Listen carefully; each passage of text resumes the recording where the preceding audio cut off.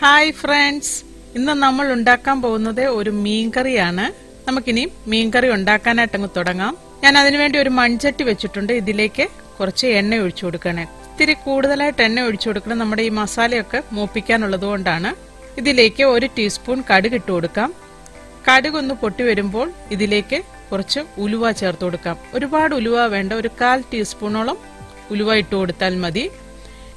ഇതിലേക്ക് ഒരു 3/4 ടീസ്പൂണോളം ജീരകം ചേർത്ത് കൊടുക്കാം.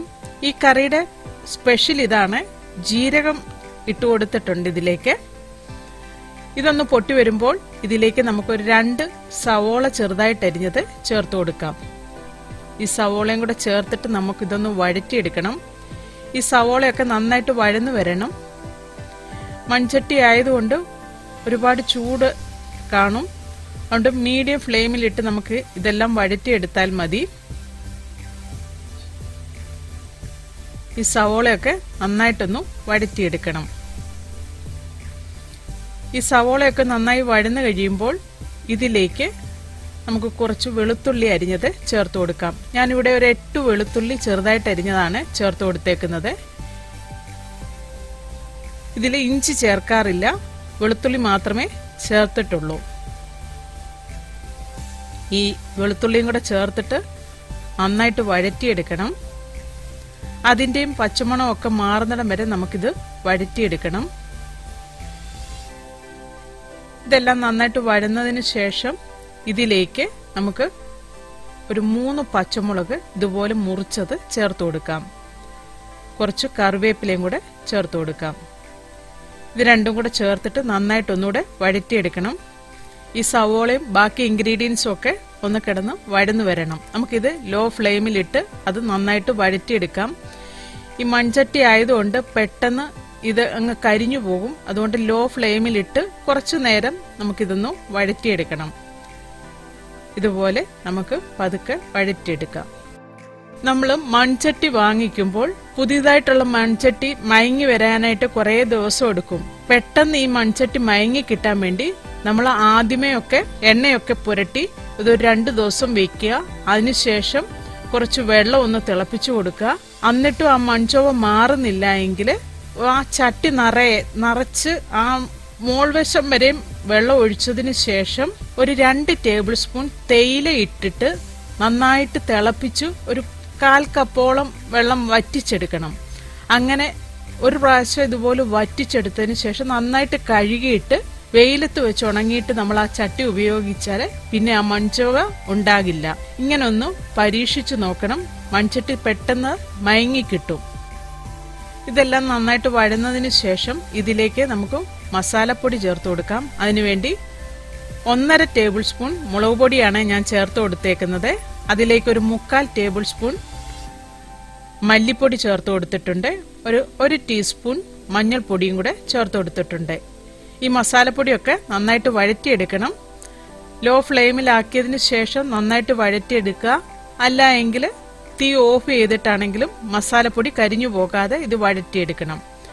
ഇതെല്ലാം നന്നായിട്ട് വഴന്നതിന് ശേഷം ഇതിലേക്ക് ഒരു തക്കാളി ചെറുതായിട്ട് അരിഞ്ഞത് ചേർത്ത് കൊടുക്കാം. ഈ തക്കാളിയും കൂടെ ചേർത്തിട്ട് നന്നായിട്ട് വഴറ്റിയെടുക്കണം. അത് നന്നായിട്ട് വെന്ത് കിട്ടണം. അതുവരെ നമുക്കിത് വഴറ്റി കൊടുക്കാം. 2-3 മിനിറ്റ് കൂടുതലായിട്ട് നമുക്ക് ഈ തക്കാളി വഴറ്റിയെടുക്കണം. ഇതെല്ലാം നന്നായിട്ട് വഴന്നതിന് ശേഷം ഇതിലേക്ക് ആവശ്യത്തിന് ഉപ്പ് ചേർത്ത് കൊടുക്കാം. നമ്മൾ ഈ കറിയിലേക്ക് ആവശ്യത്തിനുള്ള ഉപ്പ് ഇപ്പോഴേ ചേർത്ത് കൊടുക്കുകയാണ്. അതുപോലെ ഇതിലേക്ക് ചേർത്ത് കൊടുക്കുന്നത് വാളംപുളിയാണ്. വാളംപുളി നേരത്തെ തന്നെ വെള്ളത്തിൽ കുതിർത്തിയതിന് ശേഷം ഇതുപോലെ വെള്ളം ഒഴിച്ചു കൊടുത്താൽ മതി. അതിന്റെ ആ വെള്ളം മാത്രം ചേർത്ത് കൊടുത്താൽ മതി. ഒരു ചെറുനാരങ്ങ വലിപ്പത്തിൽ ആണ് ഞാൻ ഈ വാളംപുളി വെള്ളത്തിലിട്ട് വെച്ചിരുന്നതാണ്. അതാണ് ഇതിലേക്ക് ഒഴിച്ചു കൊടുത്തേക്കുന്നത്. അതും കൂടെ ചേർത്ത് നന്നായിട്ടൊന്ന് വഴറ്റിയെടുക്കാം. അതൊന്ന് നന്നായിട്ട് മിക്സായി വരണം. ഇതെല്ലാം നന്നായിട്ട് മിക്സ് ചെയ്തതിന് ശേഷം ഇതിലേക്ക് ഒരു 3/4 കപ്പ് വെള്ളം ഒഴിച്ചു കൊടുക്കാം. ഞാനിവിടെ ഒരു 3/4 കപ്പേ വെള്ളം ഒഴിച്ചു കൊടുക്കുന്നുള്ളൂ.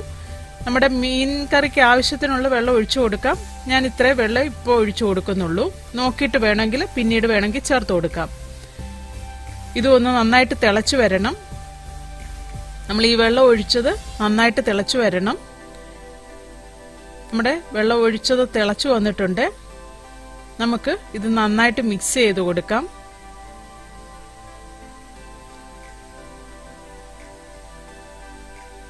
ഇതുപോലെ നന്നായിട്ട് മിക്സ് ചെയ്തതിന് ശേഷം ഇതിലേക്ക് നമുക്ക് മീൻ കഷ്ണങ്ങൾ ചേർത്ത് കൊടുക്കാം.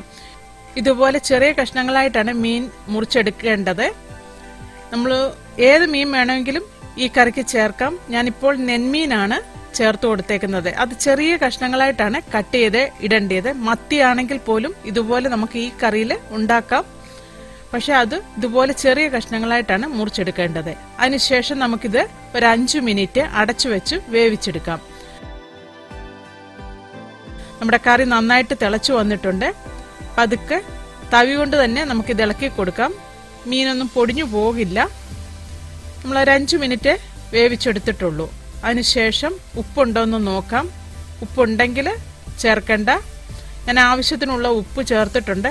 നമുക്ക് ഇതിലേക്ക് കുറച്ച് തേങ്ങാപ്പാൽ ചേർത്ത് കൊടുക്കാം. ഇത് ഓപ്ഷനിലാണ്. ഇഷ്ടമുണ്ടെങ്കിൽ മാത്രം ചേർത്ത് കൊടുത്താൽ മതി. ഞാൻ ഒരു 2 ടേബിൾ സ്പൂൺ തേങ്ങാപ്പാൽപ്പൊടി ഒരു 1/2 കപ്പ് ചൂടുവെള്ളത്തിൽ കലർത്തിയതാണ് ഇതിലേക്ക് ഒഴിച്ചു കൊടുത്തേക്കുന്നത്. അതിനുശേഷം ഇത് ലോ ഫ്ലെയിമിൽ ഒരു 5 മിനിറ്റ് കൂടെ നമുക്ക് തിളപ്പിക്കാൻ വെക്കാം. ഇത് നന്നായിട്ട് തിളച്ചിട്ടുണ്ട്. നമുക്കിനിയും ഒന്നുകൂടെ ഇതുപോലെ ഇളക്കി കൊടുക്കാം. മീൻ പൊടിഞ്ഞു വരുമെന്നുള്ള പേടിയൊന്നും വേണ്ട. നമുക്കിതുപോലെ തവി കൊണ്ട് ഇളക്കിയതിന് ശേഷം ഇതിലേക്ക് കുറച്ച് മല്ലിയില ചേർത്ത് കൊടുക്കാം. ഇതും ഒരു സ്പെഷ്യലാണ്. ആ മീൻകറിക്ക് ഒരു ടേസ്റ്റ് കൊടുക്കുന്നതാണ്. ഇഷ്ടമുണ്ടെങ്കിൽ മാത്രം മല്ലിയില ചേർത്ത് കൊടുത്താൽ മതി.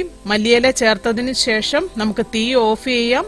നമ്മുടെ ടേസ്റ്റിയായ മീൻകറി റെഡിയായി. ഇത് ചപ്പാത്തിയുടെ കൂടെയും ചോറിന്റെ കൂടെയും ഒക്കെ കഴിക്കാൻ പറ്റിയ നല്ല ടേസ്റ്റിയായ മീൻകറിയാണ്. എല്ലാവരും ഇത് ഉണ്ടാക്കി നോക്കണം. ഇഷ്ടമായെങ്കിൽ ലൈക്ക് ചെയ്യണം, ഷെയർ ചെയ്യണം, കമന്റ് ചെയ്യണം. എന്റെ ചാനൽ ഇതുവരെയായിട്ട് സബ്സ്ക്രൈബ് ചെയ്തിട്ടില്ല എങ്കിൽ സബ്സ്ക്രൈബ് ചെയ്യണം. താങ്ക്